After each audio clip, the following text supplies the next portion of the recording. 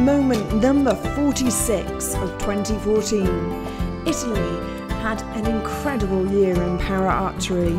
They topped the medals table at the European Championships, taking 3 gold and 2 bronze medals.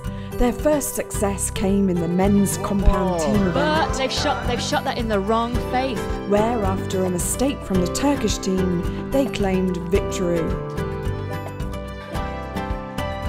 Italy's Elisabetta Minjo was arguably one of the most successful athletes of the competition. We have 4 set points each, so we will now have to go to a 1-arrow shoot-off. Minjo walked away with 2 golds in the individual and team recurve events. The crowd above.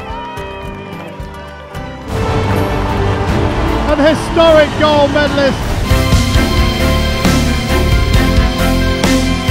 The movement is everybody out there in the world.